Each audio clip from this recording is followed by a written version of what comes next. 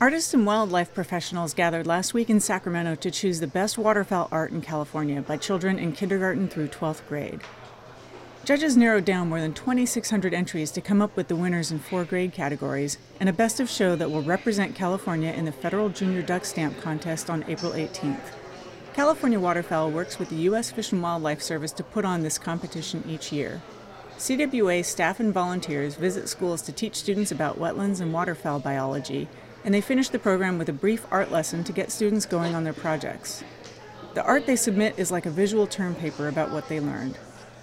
Last week, the judging took place in 2 phases. First, judges met at the Sacramento National Wildlife Refuge to narrow the field to the top 400 entries, 100 in each grade category. The second phase was held at the Crocker Art Museum in Sacramento, where judges participated in a rigorous winnowing process. They looked at fine details, counting feathers on birds' wings, and assessing whether the proportions of their bodies were exact. Some students who were finalists were in the room during judging, and they had to keep their emotions quiet so they wouldn't influence the judges. In the end, the winner was 15-year-old Jonathan Chen of Fremont, whose portrait of a pair of ruddy ducks met the judges' exacting standards. California consistently leads all other states with the number of entries it receives for the Junior Duck Stamp competition, and the state gets $1 for each entry, which can be spent on conservation.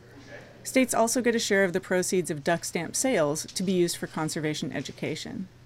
But the most important thing is that the competition helps foster an appreciation for waterfowl in students who may not live anywhere near a wetland, and that can translate into thousands of new conservationists each year.